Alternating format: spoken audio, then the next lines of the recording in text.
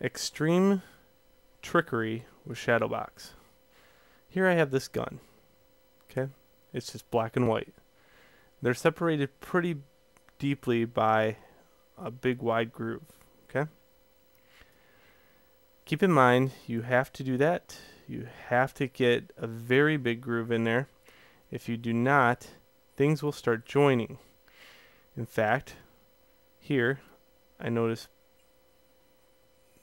that this wasn't wide enough, so I'm going to kind of repair that and save it out. This is saved onto my desktop, and I'm going to show you how to use it. First off, we're going to import it.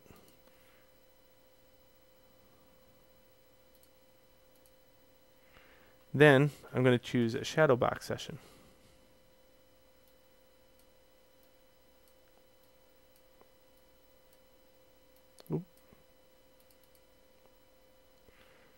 Then I'm going to go into the right view.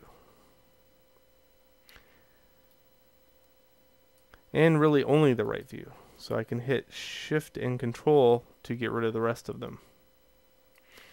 Then I'm going to choose a tool here called the Mask Rectangle tool.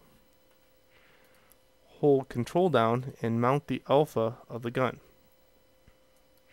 Hold Control and Command down to click and drag from one corner to the next. Okay, I like it. I need it more res. So over here, under Subtools, I'm going to add 300 res, 1 polish. Okay. Again, Control, Command, click and drag will give me this. That's perfect. Okay, now it's really thick. So let me show you how to get rid of the thickness. Control and Shift anywhere will bring back the rest of these. Control and Shift on this one. I'm going to do some trickery to it. I need to add a shadow to the bottom, but I cannot uncheck Shadowbox. And the reason for that is this is at a good resolution right now. If I go out and back in of Shadowbox to update the shadow, it will not be good. I can't put it any other terms than that. So Control, let's get rid of that one. Let's turn on symmetry. Okay.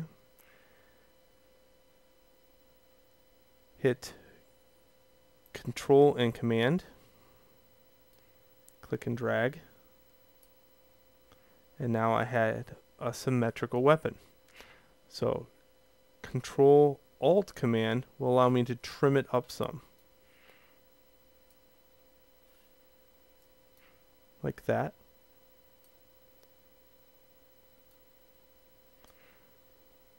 And now I can get it out of Shadowbox. Once it's out of Shadowbox, you'll notice that it's not grouped together right. So I can go down here to Polygroups and auto group these together. Now they're individual parts.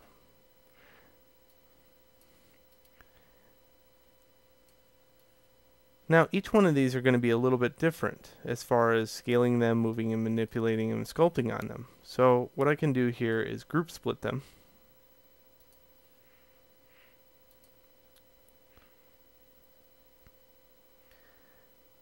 And I can start working with the sculpt tool.